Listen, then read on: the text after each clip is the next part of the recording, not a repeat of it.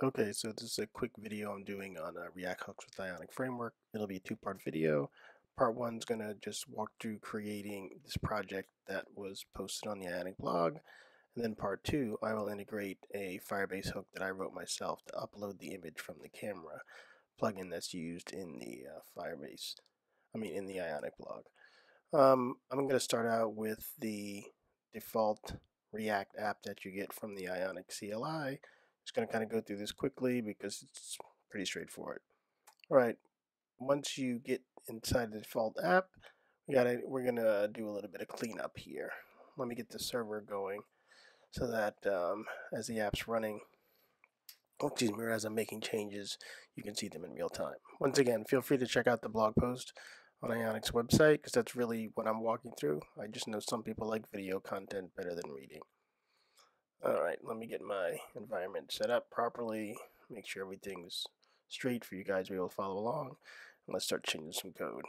Alright, so let's get rid of this junk because we don't need any of this here, but you notice that all these pages are kind of laid out the exact same way. You'll be doing a lot of cutting and pasting to get all these elements in here to set up the title on the page. But right now I'm just setting up the buttons. We're going to have a button in the top corner that you are going to click to make the camera show up. It's really amazing how the framework has the ionic icons, I always say that wrong, available to you. So we're going to have a button with the camera in there. It's going to be up in the toolbar on the page, and we're going to connect an event to that. So when you click on the button, we will get it to fire off the plugin and access the camera. We're going to put the button on the far left right, so we're using the slot end on the ion buttons, and that should get us going. I apologize, I'm not really a keyboard jockey, so I'll be using the menu a lot to format my code. Okay. Excuse me.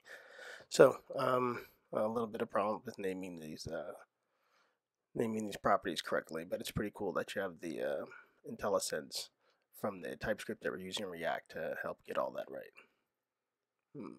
What mistake. Yeah, I didn't have it placed properly for the button to render, but I think we got it in the right place right now. Yep, looks like we have our button showing up in a corner. Now let's add my on-click event, and the on-click event is, as I said, what we're going to use to trigger firing off the camera, which we'll install that React hook in a minute here. Well, let's just get the function set up. As you can see, we're using functional components here. That's really all. You can only use hooks inside of functional components, so you're going to see a lot of that here. Now here we go. As I said, I'm referencing the Ionic blog post.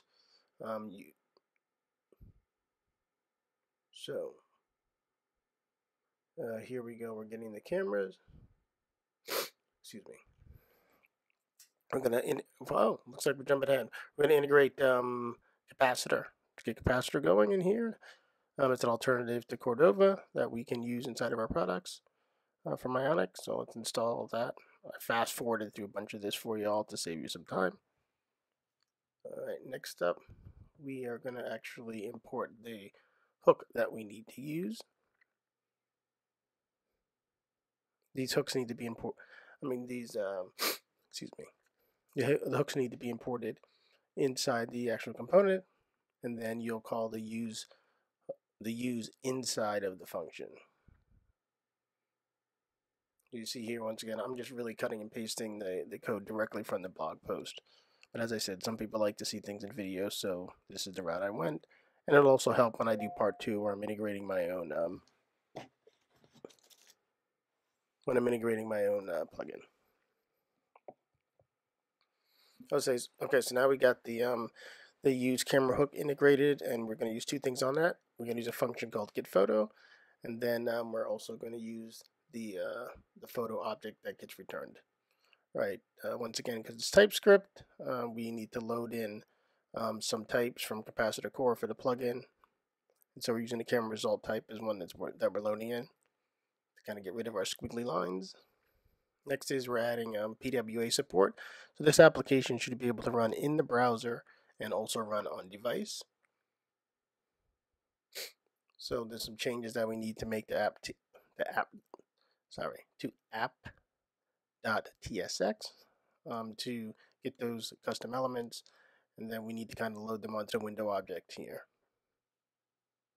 and that should get us going. I'm gonna show both native and in the browser. Here we see in the browser using the plugin. I'm a happy guy here working away on this, but that seems to work properly.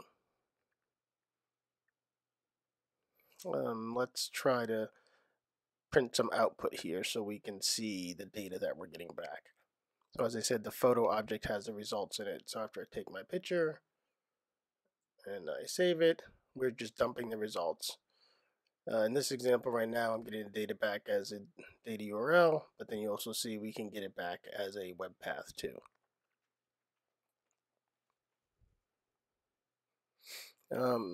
Now let's try to clean this up a little bit and use some of the other components that we get from Ionic to try to render the image that we're getting back so that we can see that something really is happening here and we're not just getting raw data back. So we're going to use the now in card component. Once again, you got to load these tools that help you automatically import things. It'll save you a lot of switching back and forth between your code and the documentation. Well, here we're just going to use a simple image tag. We're going to take the results that we get back on the photo object and we're going to load them up in the image. You can do this with either the data URL or the web path that you get back. So that's what I'm doing here. I'm saying if I got the data URL or if I have the web path, take whichever one I got and load it in. Okay, so let's see what we get now. We are going to take another happy picture and we get the image rendered. So that looks, let's try it with the, looks like we're going to try with the data URL too. Take another photo and we get pretty much the same result.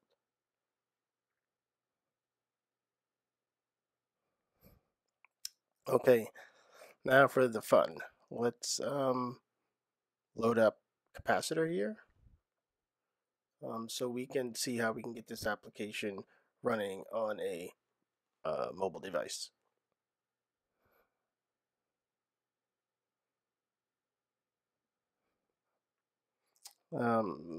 Yeah, I trimmed some of that out of there for you.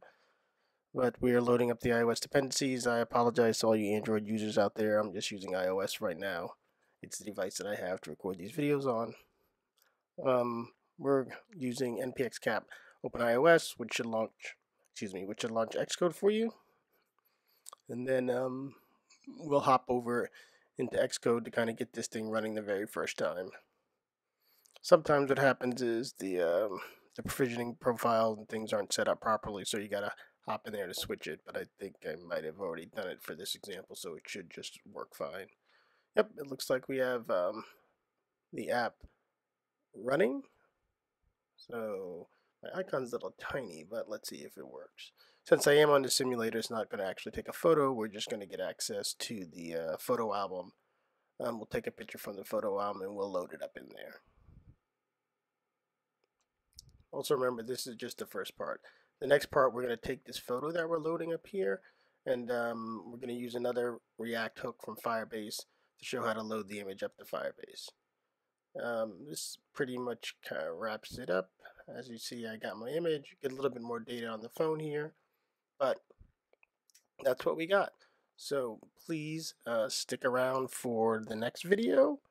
And I'll also have a blog post which will show, actually I currently have a blog post that shows the React hook, but I'm gonna walk you through that in a video also. If you like this, please subscribe to the channel. If you have some input on other things you'd like to see, please leave a comment, and make sure you come back for the second part of this video. Thanks for watching. Bye now.